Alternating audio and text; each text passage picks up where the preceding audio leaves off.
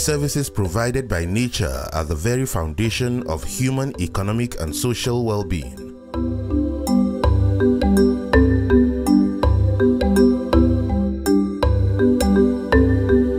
And in many countries in Africa, the poor are the most dependent on them and thus the most adversely affected by environmental degradation. Before science was developed, our ancestors were living in harmony with the nature.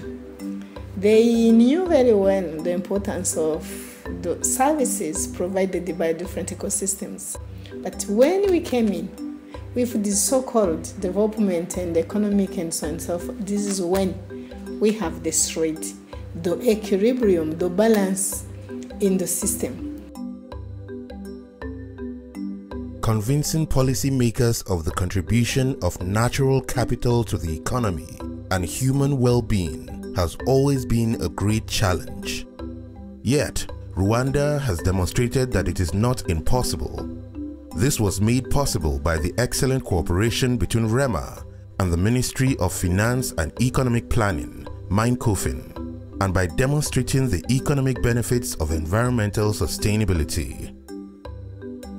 Evidence of these economic benefits was highlighted in a PEI-supported economic valuation of the services provided by Gishwati Forest and Rugezu wetland.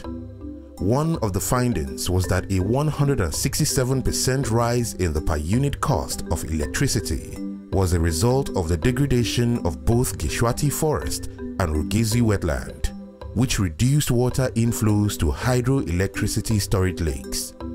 In the northern part of the wetland, it has two power stations that were producing electricity, and because of the degradation of the wetland, there had been a drastic drop in hydropower production, which of course affected the household access to electricity.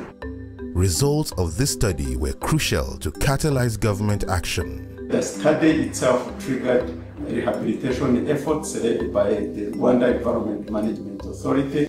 Rehabilitation efforts saw a resurgence of water levels and consequently resurgence of power levels to original power production levels. Another economic study supported by PEI demonstrated that about 15 million tons of soil was lost annually due to soil erosion. This decreased agricultural productivity at a cost equivalent to 2% of the country's GDP.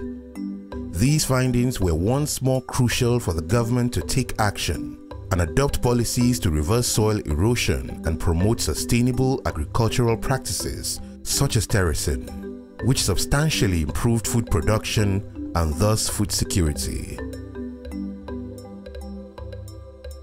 Now for us in Rwanda, we know very well the importance of the ecosystem services.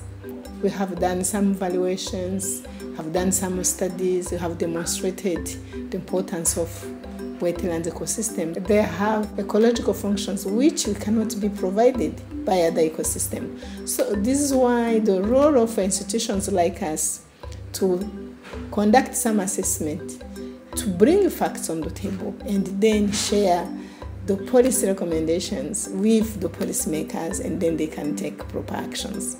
With the coming on board of green economy options and approaches, we believe that economic evaluation is going to continue to be a reliable instrument to inform processes that shift the focus towards green economy.